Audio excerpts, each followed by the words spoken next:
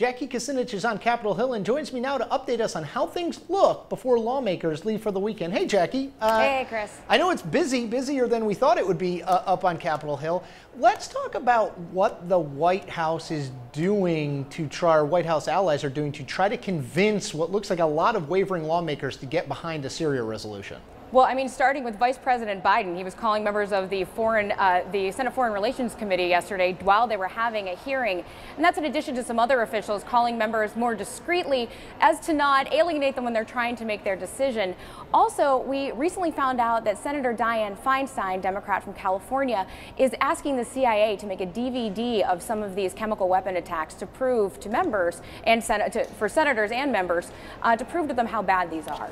And Jackie, what is there are a lot of unclassified briefings, some of which we've seen on TV. There are classified briefings. As you talk to members, are there a question or two or three questions that they keep asking that they feel that even with all these meetings and briefings, they've not had answered?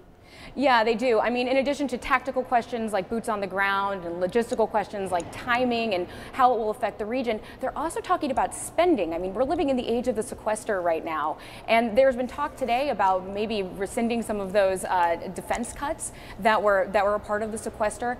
Also, they're worried about a war supplemental that might have to happen if this goes on longer than the administration maybe planned. So there are still a lot of things that we're going to be hearing about well into next week. That's a great point. The complexity of these things. It's never just as simple as a yay or nay vote on the resolution.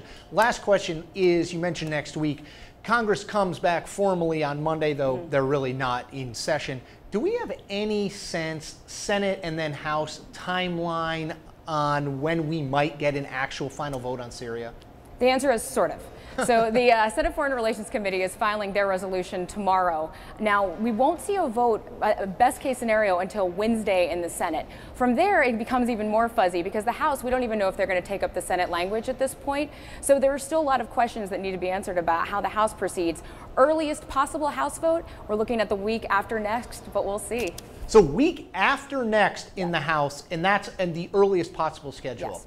I did not know that. Jackie Kucinich, it's been a busy week. It's going to get busier. Indeed. Thank you.